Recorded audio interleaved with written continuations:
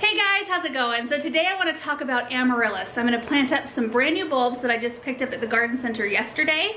And then I'm up in the front sun porch because I still have 25 Amaryllis bulbs from last Christmas season growing in here. See all of these right here? 25 of them. They're looking really good, but I'm really late at tackling this project. So for those of us who live in a colder growing zone, we have to treat Amaryllis as a houseplant. We can't plant them outside in our flower beds because they will freeze and die. They can't get as cold as we get here.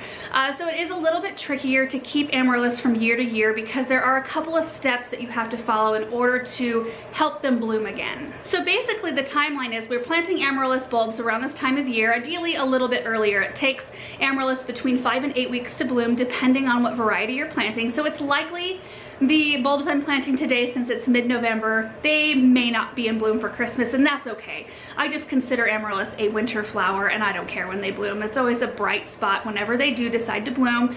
And then once they're done blooming, we cut their bloom stalks off kind of at the neck of the bulb, but we leave all the leaves and we just treat them as a house plant, put them in a bright spot until it's warm enough to put them outside. And that time could be different depending on what climate you live in. For us, that typically means sometime in May. And then we move them out once the danger of frost has passed, and I put them in a spot that gets morning sun and protection in the afternoon and let them grow on throughout the summer months. And then you get to a point in the fall where you have to start simulating a dormancy period for these bulbs. And you have to take into account that their dormancy period needs to be between 6 and 8 weeks. So you need to bring them out early enough to where you can get them in that dormancy period, let them sit there, and then once you bring them out, it can take another 5 to 8 weeks for the bulbs to bloom. So for us, that means we are pulling the bulbs back inside into a cool spot, ideally around 55, which means if you have like a basement that stays cooler, that's where mine are gonna go today. That's where they need to live for 6 to 8 weeks. So beginning of September is when we typically do that. And then I pull them out toward the end of October, and then they usually have plenty of time to bloom by Christmas. So you just have to keep that time frame in mind. Other than that, it's pretty easy. And given the fact that it's mid-November, you know that I'm tremendously late at getting this job done, which means I will probably have Amaryllis blooming at or a little bit after Valentine's Day, which most of these are in the red and white and pink family, so it kind of works out perfectly. A few of these actually bloomed for me this summer, which was very strange. So I don't even know how it's going to work out. And I find that I have different levels of success depending on the year. So basically what we're gonna do today is really easy. We're just gonna pull all of these Amaryllis, leave them in the pots, but we'll pull them out of this location where they get sun, and we're gonna put them into the darker basement. I'm gonna leave the leaves attached unless I find some yellowish leaves. Anything that's dried up or yellow, remove those. But the bulb will suck energy from these leaves down into the bulb to help form a new bud to bloom. So it'll almost feel wrong putting these beautiful big strappy green leaves into a dark location, but it's actually best for the bulb and best for the energy of the plant. And once I get these down into the basement, which I'll show you where they're gonna be here in a second, all I'm gonna do is give them a little bit of water, and I won't have to water them again through their dormancy period. You just wanna leave them alone after that point. So let's get these all moved.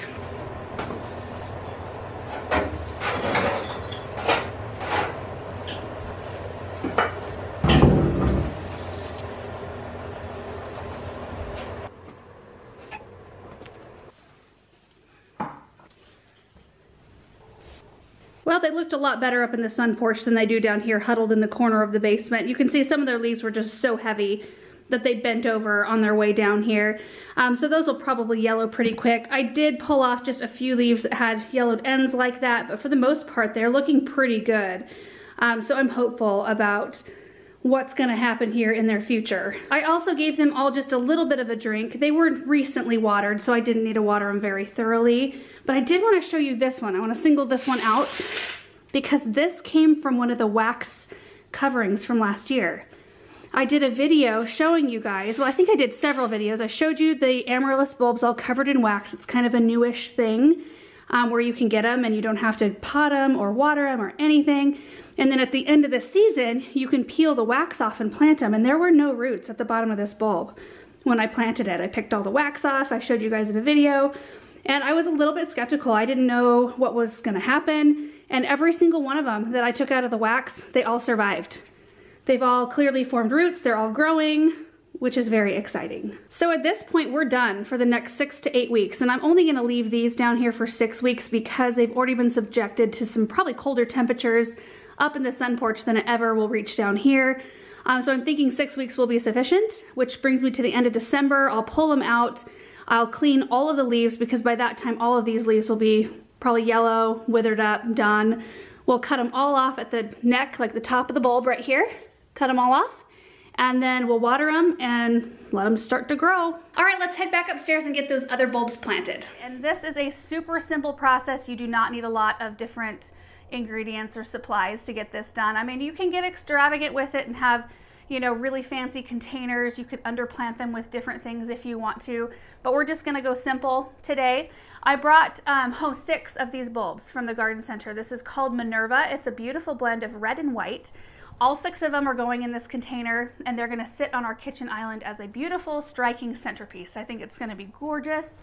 I also forgot that I had this one sitting on our back counter. This is a red lion, beautiful bright Christmas red. Gardener Supply sent this one out to us. I do source my bulbs usually from 3 different places. I thought I'd go over that really quick. First off, my parents' garden center, I always go down and get a bunch from them. And I like to do that, especially if I know what I want to plant them in, because I was able to go down and they have some giant bulbs like this and some even bigger than this. And then they have this size, and I thought, you know what, based on the size of bulb, I know that 6 is gonna fit in here perfectly, and then it just makes it easier to gauge. Gardener Supply also, I usually get a lot from them, and then Color Blends has a really good selection on their website as well. So we'll link all of them down below, but that's typically where I get all my bulbs from. Okay, so the first thing I need to do is just put a little bit of soil in the bottom of this container. And we really only want enough soil to where it'll come up to just the bottom of these bulbs. We really don't want to pack soil up really very much further up the bulbs. I'll probably do it about not even halfway. The main goal is not to get any dirt up into these cracks, into the crown of the plant, no dirt or water. The only reason why I'm going to put dirt up the sides a little bit is because it does help stabilize the bulb a little bit once they're so top heavy, but you can also use stones for that as well. So we'll put a little layer of soil in the bottom, and then I'll show you how they go in. And we're just using regular potting soil for this.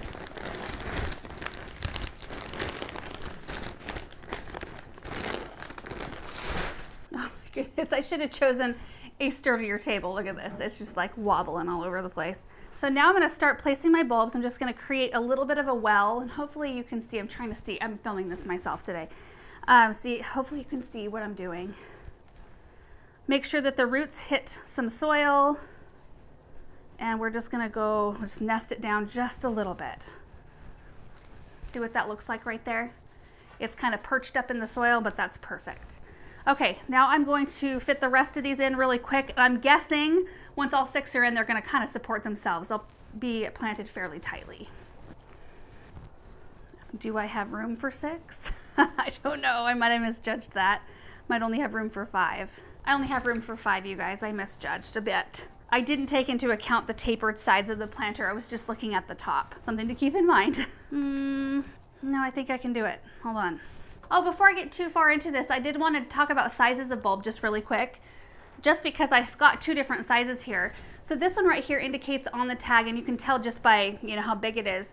It's a 40 to 42 centimeter bulb, which means, I mean, it's just a more mature, bigger bulb. It'll produce more bloom stalks. These are a 34 centimeter bulb, which means they typically produce anywhere between 2 and 4 bloom stalks, and then usually have 3 to 4 blooms per stalk. So imagine how many blooms we're going to be dealing with here. And then you can get them 24 centimeters, which typically produce 1 to 2 bloom stalks. So they'll vary in price depending on size of bulb that you buy and what variety, because there are some more rare varieties out there that are a little bit more expensive. So this is a 40 to 42. We'll probably get 4+ bloom stalks from this one, 2 to 4 bloom stalks from this. Okay, check that out. Doesn't that look perfect? They all fit in there great.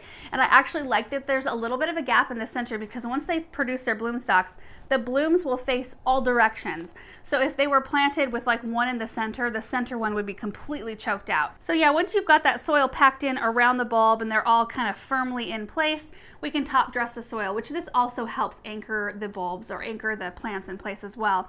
You can use stones for this. You can use moss, which is what I'm using today. Pine cones are always really pretty, and I might pop a few pine cones in after I put the moss in. You can also plant things if you want to, keeping in mind that we don't water amaryllis an awful lot.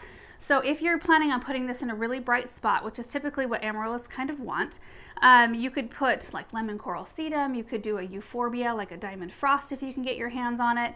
Something like that would be really beautiful at the base of these plants. But I've got something, this is called mood moss.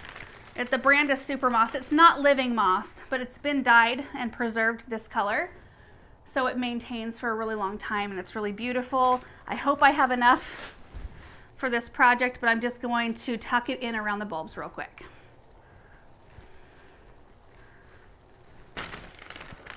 Oh, look at that beautiful piece of moss. I love it. I would love it even more if it makes the distance around all of these bulbs. Oh my gosh, we barely made it. So there's the finished product right there. I'll give you a closer up look here in a minute. But all I need to do at this point is just go set it inside, water it one time, just to kind of settle everything in, and then I'm not going to water it again until I see some growth start to happen, which hopefully happens really quickly. I know I'm a little bit late, but it'll be exciting to watch these grow. And also the one other benefit of having some space kind of in the middle here is if these get really top heavy, I can put a really beautiful branch, even one that's kind of like branched out, right down in the center, and then I can lash all of my bloom stalks to that branch as kind of a staking system to keep everything upright, which sometimes we have to do that. So anyway, that is it for today's project. I hope it was helpful just to see kind of the whole process of what I go through with these amaryllis. I will report back on the amaryllis that are downstairs. And I kept saying earlier on in the season, we're going to do a video when I get ready to move the amaryllis down and do their dormancy period. And this year has just been really weird, and my schedule is very off for a lot of different gardening projects. So thank you for bearing with me. We'll still hopefully get some beautiful blooms out of them, and I know we'll get beautiful blooms out of these. So anyway, thank you guys so much for watching, and we will see you in the next video. Bye. Oh, I'm going to give you a close-up of this. Hold on. So there you have it. Beautiful moss top dress. It's just kind of hiding the bulk of the bulb right there. The soil starts way down in there. I just think it's going to be really beautiful because in the end, I mean, we'll have some super tall bloom stalks coming out of this container. There's also one other thing I wanted to show you that Gardener Supply sent out. So I'm not really sure how I feel about these yet. I think I'm going to have to try them out this year and see, but see this like little hanging cage system? Well, you've got your waxed amaryllis bulb that doesn't need any care or anything or any water. It's already got everything it needs. You put it upside down in this little holder and hang it. And then the bloom stalk and the bloom grow upside down. We'll try to see if we can get an image so we can show you kind of what we can expect these to look like. But there's a green one, a red one, and a white one. I'll include pictures later on. I just think it's interesting and different. Not sure about it. We'll see. And just in case you were wondering, yes, I have been doing this project in both my bare feet and my slippers today because it's Sunday and I didn't have to go outside. Comfort is important.